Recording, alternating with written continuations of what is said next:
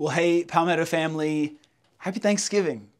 We know that this time of year, our family is spread out. A lot of you are traveling this week. Some of you are right here close. A lot of you have friends and family coming over for the big day on Thursday. But like we started a couple of years ago, we wanted to make sure that regardless of where our family is this week, that we are creating space to have gospel-centered, faith-formative conversations. And we wanted to do that this year in a little bit of a different way than we've done in years past. So the past couple of years, Sean and I have sat down and created more of a long-form discussion guide video. But this year we wanted to do things a little bit differently. This video is actually just supposed to be a quick explanation and introduction into the conversation that we're hoping you're going to be able to have as a family, maybe with a friend group or maybe your life group who's getting together over the Thanksgiving holiday. We believe that it's really important to give you lots of invitations, but to give you the opportunity to make a decision on what you're going to do based on how your schedule is going or what your travel plans are or whatever. So what you're going to find in this week's guide, you probably already have clicked on the link to check it out, is a list of conversation starters, scriptures to read, prayer suggestions, and practices to take part in as a family or as a group. These are even structured in a way where you could take part in them completely by yourself if that's something that would be beneficial for you over the next couple of days. But again, we make invitations, you get to make decisions. But we want to make this in such a way where you don't feel pressure.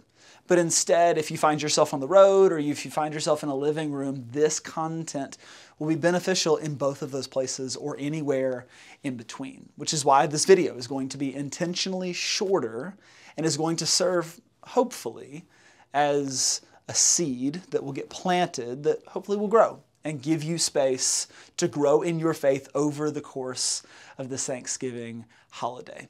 What I'd like to do is I'd like to begin just with one verse from a psalm that has kind of settled into my spirit leading up into this holiday season. And I'm hoping that it'll set the stage to cultivate gratitude in your heart and in your family's heart over the next several days and weeks as we lead up through this holiday season. So I'd like to read for you from Psalm 107, verse 1. Give thanks to the Lord, for he is good. His love endures forever. Now, I believe that this has been one of those years where there's been so much going on, from new school years to people getting new jobs to an election season and everything in between, to where our vision gets a little bit cloudy. We get distracted by 100,000 different things on any given day. But what we find is that gratitude brings clarity to our lives. So in Psalm 107, it says, give thanks to the Lord, for he is good. His love endures forever. There is something about giving thanks to God and practicing gratitude and cultivating gratitude that gives us focus on what's most important, God's love for us, the love that he pours out for us on a regular basis. So as you enter into a time together, whether it's with a small group or a family, or maybe it's at the Thanksgiving dinner table, our prayer is that the cultivation of gratitude brings clarity and points you to your Father who loves you deeply and wants you to become more like his Son Jesus through the power of his Holy Spirit. So from our family to yours, happy Thanksgiving.